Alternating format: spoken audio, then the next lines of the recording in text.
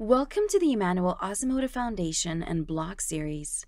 Today, we will be discussing West Nile virus. Unbeknownst to the resident of Syracuse, Utah, West Nile virus was lurking in a nearby mosquito pool. Despite alarm among residents, the authorities have urged calm and are intensifying their mosquito management in the area. Indeed, no reported cases of West Nile virus in humans are yet to occur in Utah in 2023. Nonetheless, the discovery of infected mosquitoes has raised interest in this little-known disease. In the following sections, we'll delve into the mystery of the West Nile virus, investigating its cause, symptoms, diagnosis, and global epidemiology. What is West Nile virus?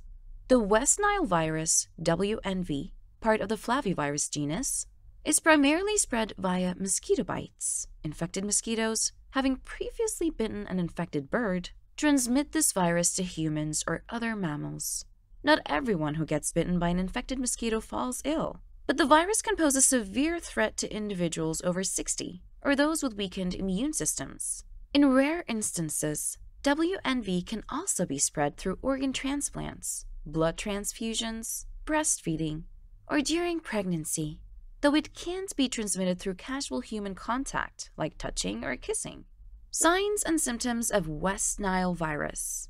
Symptoms of WNV generally appear within 3 to 14 days after exposure. They range from mild to severe, as outlined below. Mild symptoms: fever, headache, body aches, nausea, vomiting, swollen lymph glands, rash on the chest, stomach, or back. Severe symptoms: high fever, confusion, convulsions, muscle weakness, vision loss, numbness, paralysis, coma. Despite mild symptoms often being associated with less serious illnesses like the flu, they should not be dismissed lightly. Early recognition and medical consultation can ensure timely diagnosis and treatment. Diagnosing and treating West Nile virus. Suspecting a West Nile virus infection warrants a prompt discussion with a healthcare provider. Diagnosis is primarily based on symptoms, history of potential exposure to infected mosquitoes, and laboratory testing of blood or spinal fluid. Diagnosis process.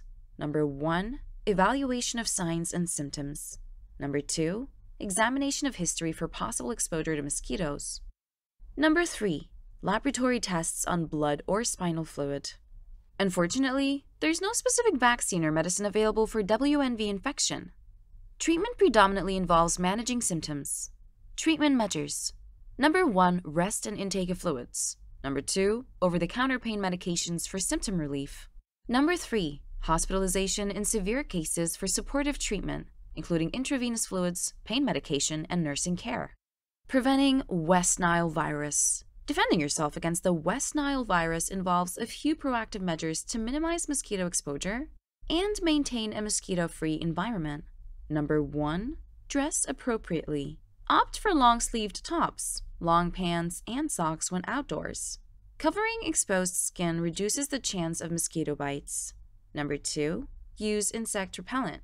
Apply an insect repellent with 20 to 30% DEET, safe for use even during pregnancy. However, avoid using repellents on children under 2 months. Number 3, eliminate standing water. Mosquitoes breed in standing water. Clear any standing water around your home, including pet dishes, flower pots, pools, buckets, tires, or tarps. Number 4, report stagnant water. If you notice stagnant water bodies in public areas, report them to your local mosquito abatement district. Number 5, maintain your home. Keep your doors, windows, and screens in good condition and ensure they fit snugly to prevent mosquitoes from entering your home. Global epidemiology of West Nile virus. West Nile virus, WNV, is a worldwide concern, with its impact varying across different regions. Understanding the global epidemiology of WNV is crucial to comprehend its prevalence and preventive measures better. 2023 U.S. West Nile virus detection. Syracuse, Utah, had an unexperienced visitor in 2023. The West Nile virus was detected in a local mosquito pool, as confirmed by the Davis Mosquito Abatement District. This revelation marked the first indication of the virus's circulation in the community. Fortunately, no human cases of WNV have been reported in Utah thus far. However, the United States has seen 36 reported cases this year, with Arizona taking the lead at 25 cases. Global epidemiology. WNV has an extensive history, being first isolated in a woman in the West Nile district of Uganda in 1937. It's known to cause outbreaks in regions on major bird migratory routes, with the largest ones recorded in Greece, Israel, Romania, Russia, and the USA. Introduced in the USA in 1999, WNV has since spread across the continent. In temperate climates like the United States and Europe, the peak season for WNV infection ranges from July to October, although warmer and humid climates may experience extended peak seasons. Everyone is susceptible to WNV, but individuals aged 60 to 89 years old have a higher risk of severe disease. Although mosquitoes are the primary vectors, rare cases of WNV transmission have been reported through organ transplantation, blood transfusion, breastfeeding, transplacental transmission, and laboratory acquisition. As the climate continues to change, expect the global distribution of WNV to continue to push northwards and southwards. No longer a solely African disease, it is set to become a truly universal condition. Written by Emmanuel Osemota. Thank you for listening. Until the next one.